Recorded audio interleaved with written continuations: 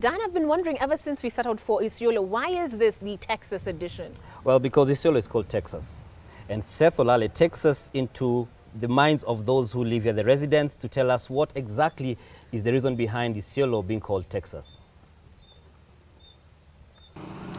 Isiolo County number 011. From the real Texas state, thousands of kilometers from where I'm standing, to this mini Texas, situated 235 kilometers from Nairobi. And this is why it's called Texas Isiolo.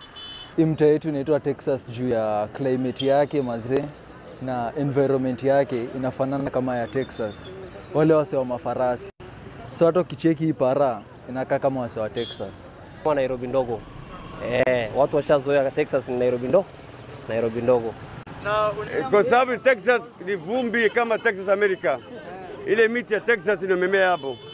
Inaoleta Texas. Na Texas ya pili ni miraa. Hapa ni ghetto tu, ni Texas. Ni vijana vile wametolea tu. Yeah. Kivipi?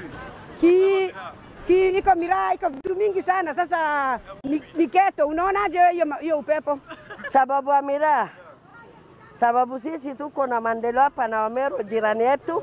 Tangu zamani tunaishi nao pamoja. Hapo ndo sasa sisi tunasema ni Texas town kidogo Nairobi Isiolo. Babu, hii Isiolo mira tumeitango hivyo ni miraa. Hii miti sijui tumeona kama ni kitu mzuri. Ilikuwa kama Amerika. Tuko Amerika tu. Kwa hii Isiolo. Na watu ni wengi, kabila ni wengi na tusabui tukanguse. Hakuna ukabila. From Texas Isiolo with love.